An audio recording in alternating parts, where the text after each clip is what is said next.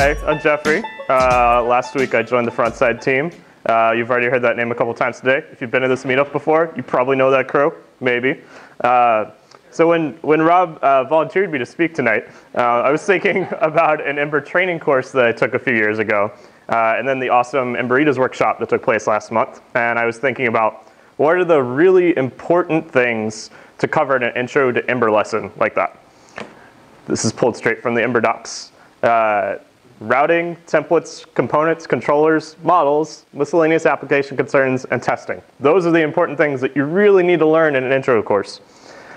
Down at the bottom of the models section, I'll zoom in on that, we've got some other stuff. And down at the bottom of there, you've got customizing adapters and customizing serializers.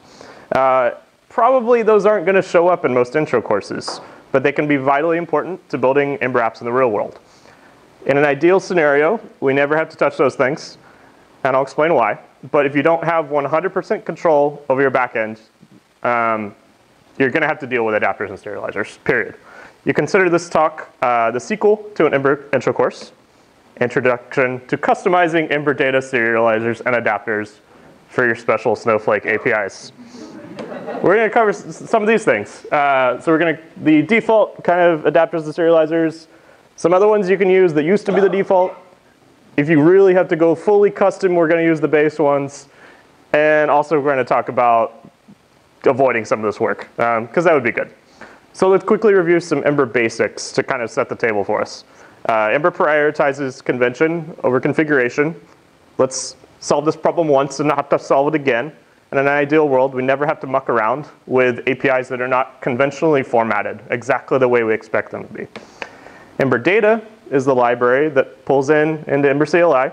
It makes it easy to retrieve data from your server. It updates back to the server when you save stuff, creates new records in your app, and so on. And installs by default. At this point, probably if you're using an Ember app, you've probably got Ember Data in there. I remember back in the day when maybe you didn't want to do that. But most apps, I would say these days, probably are. Here's an Ember Data model. It has some attributes, a name and a profile. Has a relationship with this other model, cool. And now to access data of this model type, we do something like this from a root. This would find all of the users that are in my backend store if I've got everything hooked up to Ember Data correctly. Or we could find a specific model record. Let's say, just give me back the user that fits this ID that I passed into this function. Cool. So these are all the different things that we can do with our data. We can create records, we can delete our data, we can find all of the data of this type, we can find a specific one, we can also do a search query, we can search query for a specific one. So yeah, we'll come back and look at these a few more times because these are important. So by default, Ember Data expects JSON API. This is a fairly new thing. It's a specification to standardize the way we send data between the front end and the back end. This is from their website. In general, Ember Data's goal is to eliminate the need for ad hoc code per application to communicate with servers that communicate in a well-defined way. Some servers like Firebase, Parse, and CouchDB, Couch and Pouch actually, already define strict communication protocols for clients, and were good fits for Ember Data out of the box. In contrast, servers written in Node or Django tended to be written in a REST style that was conventional, but not as strict about its conventions. And so they lack the precision necessary for just dropping it in and making it all work like magic. And that's really what we want Ember to do, is be magic as much as possible and just take care of this for us. So if you have 100% control of your API, or you're starting a new API from scratch, use this as often as possible. The idea is gaining a lot of traction in a lot of different languages. In an ideal world, your Ruby, PHP, Java, Python, Node, whatever backend would use exact JSON API formatting to talk to your JavaScript, also your iOS and Android apps. Maybe you've got something else new that's cutting edge, an Oculus or something, I don't know. If you have the privilege of doing that, you have to do zero customization to your Ember Data adapters and serializers. It's supporting this idea over and over again, convention over configuration. We'll solve it once and never again. So JSON API supports this. I'm going to ignore authentication and authorization stuff today. That's another talk. I'm also going to ignore local data stores. Let's not deal with browser storage. And just focus on connecting to a remote backend. It's another server that we're going to connect to. So if JSON API is the world your app was born into, consider yourself very lucky. The rest of us deal with APIs our team doesn't own, dated implementations, or backend that just, let's do it our way, even if it's not always the best for the Ember app. And that's the heart of what this talk is about. Special snowflake APIs. For whatever reason, the API you need to work with doesn't exactly match the JSON API spec. That's when we need to use adapters and serializers. I should clarify though, that calling APIs that don't conform to JSON API special snowflakes can come off a little condescending. I'm not trying to put down developers who make a different choice. That's just a shortcut catchphrase that fits this topic really well. Sometimes it just doesn't make sense to go with a JSON API spec. At my last job, we had an API that was working on a very early version of the JSON API spec, and we never had the opportunity to update it because the libraries just weren't there for iOS and Android. Now they are, but you'll run into situations like that. I've seen several well-constructed backends where a team's language of choice just doesn't have the right library yet. And that decision makes perfect sense for your needs. That said, when we do have this situation, Ember Data gives us two tools to deal with special snowflake APIs: adapters and serializers. Let's start with adapters. It's an object that receives requests from a store and translates them into the appropriate action to take against your server. And then a serializer formats the data sent to and received from the backend store. So this is my shortcut slide that I kept looking at to remind myself, because I forget this all the time myself. You need an adapter when making changes to the actions around your data, and you need a serializer when you're making changes to the formatting of the data itself. Adapter, actions, serializers, format. So let's actually look at some of the code of these. Here's just the base generated JSON API adapter when you do Ember G adapter, blah, blah, blah. And a basic use case of something that we might need to do here that's pretty simple is just change where our API lives. So here we can tell Ember Data, hey, go hit this host. This is where my API lives. My API doesn't live on the same server as my Ember app.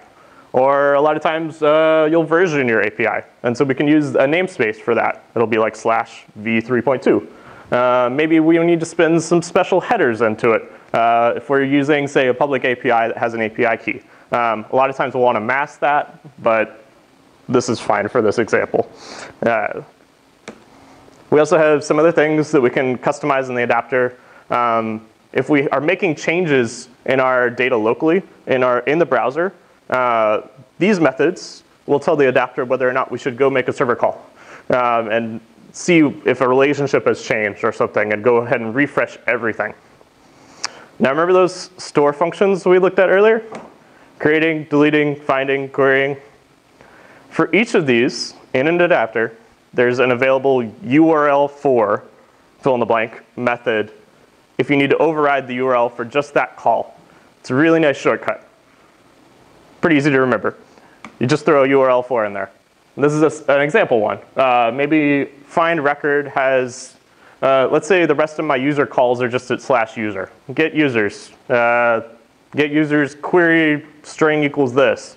But in this case, maybe I have a special snowflake endpoint for whatever reason, it happens. That's called get the users. And I can override just that endpoint. And this is way easier than having to build out an entire AJAX call that does all this manually. We can just tell the adapter, hey, this is easy, go here. There are a couple other utility methods, but that's a basic JSON API adapter. So we covered actions. Let's look at formatting stuff in a serializer. Here's kind of a basic JSON API serializer. It's got these ATTRs. Those map property names between the server and your local version of your data. So in this case, the Ember app property name is on the left. Somewhere in your Ember Data models, you have an attribute called admin. But when you get it back from the server, it's called isAdmin. And you've got to be able to tell your Ember app, hey, translate this appropriately. This is the way to do it. Or at least the easiest way to do it. So your Ember app left, server on the right. We've also got a few other things in serializers called key for. There's key for attribute, key for link, key for relationship. These are all types of data that you'll get back from your server. And this tells Ember Data how to translate that. So in this case, let's say in your Ember Data, all of your attributes are camel cased. They've got the first letters of words uppercased. But coming back from your server, maybe they've got dashes, they're kebab cased. And we need to tell Ember Data, hey, switch this around so that Ember Data knows what it's reading. So if you've got a case where most of your application works one way, most of your endpoints are pretty consistent, but maybe your endpoints are only different for the user model, we can work with that with Ember Data too. If we create another adapter that extends the application adapter, we can customize stuff for just the user model. So it's a really powerful framework to be able to customize down to the nittiest, grittiest little thing, but do it in an elegant way that doesn't require a lot of messy code. So if you've got a data source that matches the JSON API spec, those customizable things, the few that we looked at right here, probably all you'd have to do. But let's say you've got a more RESTful API that's coming from something like Rails that doesn't have all the bells and whistles of a JSON API implementation. Ember Data can help you there too. So before Ember 2.0, the default adapter and serializer were actually this one, the REST adapter and serializer. They worked really great if you were using Rails with an active model serializer backend. It took a lot of customization to work with a lot of other things, and that's why JSON API is a thing. But this is still here available for us to use if this fits our data model better. It looks a whole lot like a JSON API adapter. In fact, everything you can do with a JSON API adapter, you can do with a REST one. We just extend from a different class. And the methods and properties are the same. But we should look at a couple things that come up more often when you're looking at a REST adapter versus a JSON API adapter. So remember these, all the available store functions. In an adapter, we can actually completely implement each one of these ourselves. Instead of just giving the URL, maybe there's something really special about that endpoint that we really need to process. So here's an example. This is actually straight from Ember Data's source code. This is what they do in the REST adapter. We can completely customize any of this code to do exactly what we need it to do. I recommend avoiding that if you at all can, but this is how you can do it. So let's look over at serializers in this world and how we can adjust the format. We have a few methods that we can override in REST serializers. Here's actual serialized code from Ember Data's core. I wouldn't focus too much on what it's doing, but it's basically ingesting all the data from the server and figuring out what to do with it. Again, we can completely customize this to be exactly what we need if we need that high level of customization. And here's another useful serializer method, normalize. It converts what your server gives you to what your Ember app wants to see. So the last method did the reverse. So what if the data store that you want to connect to, it's not JSON API. It's maybe not very RESTful. Maybe it's not even JSON. Maybe it's XML. I'm scared for you if it is. But sometimes we got to deal with that. And Ember Data can't help us a whole lot there, but it gives us a basic structure to work with if that is the case. This is a base generated adapter. If you remember, the last couple were for exporting JSON API adapter, then there was export REST adapter. This time we're just using a base level adapter. This is the bare bones minimum of what Ember Data thinks an adapter should be. And we can implement each of these in their entirety in a base level adapter. Serializers only have 3 base methods, and really only 2 that you even need to worry about. There's normalized response, and that takes your server response, and it turns it into a format that Ember Data is like, oh, okay, I know what's going on here, cool. And then we need to do the reverse too.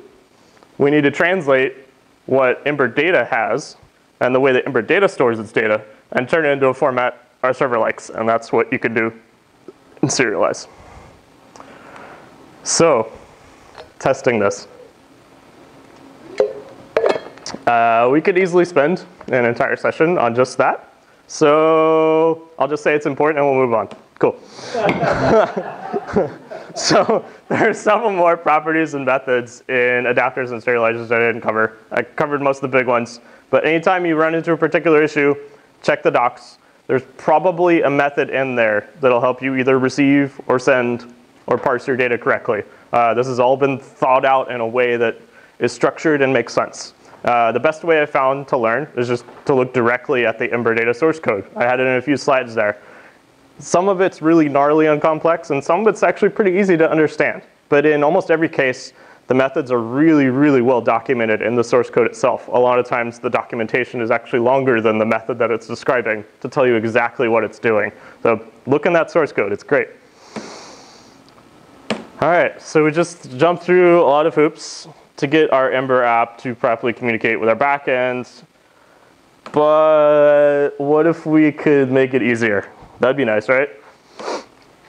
First, always check to see if there's an open source Ember Data adapter that fits exactly the tech stack you're working with. Here are a bunch from Ember Observer.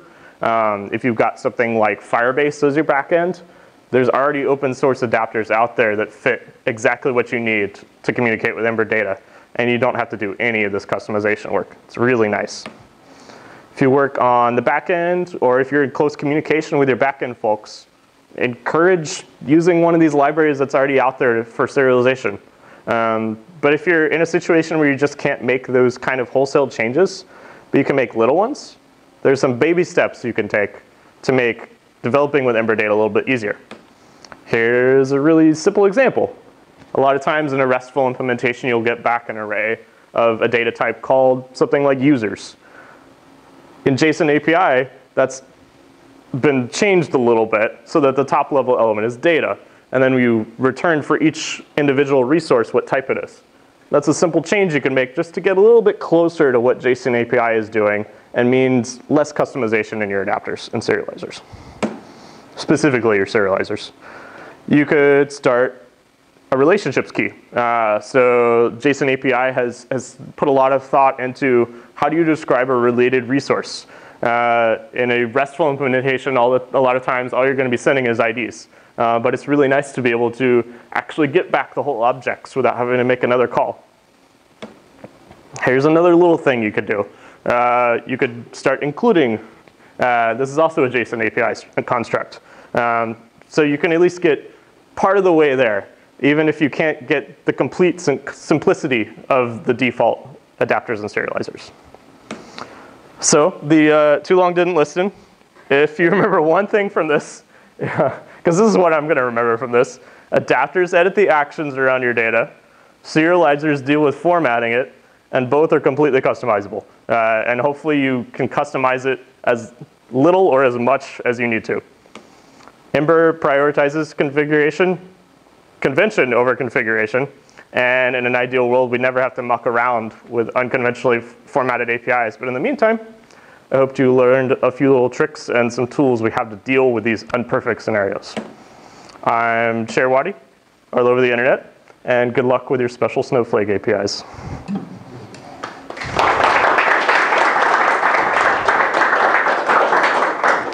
Any questions? Do you have any tips for debugging when you're trying to work on a serializer or an adapter, and it can seem very magical, like, that the magic is happening?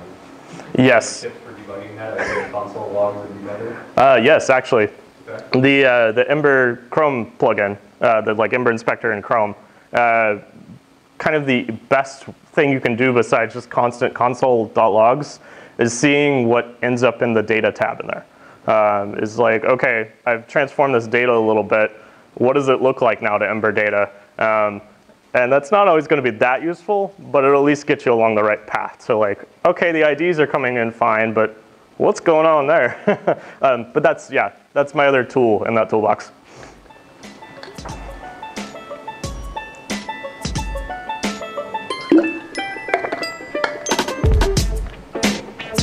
Thank you.